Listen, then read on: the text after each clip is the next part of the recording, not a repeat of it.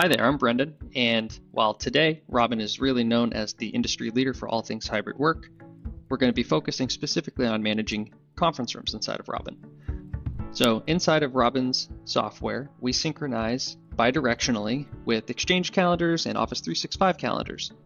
And what we do is we can make a more enriched experience for the end user and also add things like room displays to your workspace to make it easier to use and keep people informed as to what's happening. So we'll start with the calendar integration. So again, this is working directly from your Outlook resource calendars.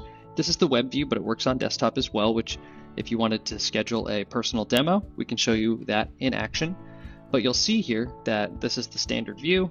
You can make it a default Teams meeting, but when it comes to adding a space, you can filter by different buildings, floors, amenities, or even headcount. And my favorite element is that you can even get a preview of what the room looks like just by selecting a room and adding it to the invite. Really nice and standard. And it can add a visual image of what the room actually looks like so people know what to expect. Again, this is all inside of Outlook. As things are booked in Outlook, they update in Robin and vice versa if anything were to be booked from, say, a room display.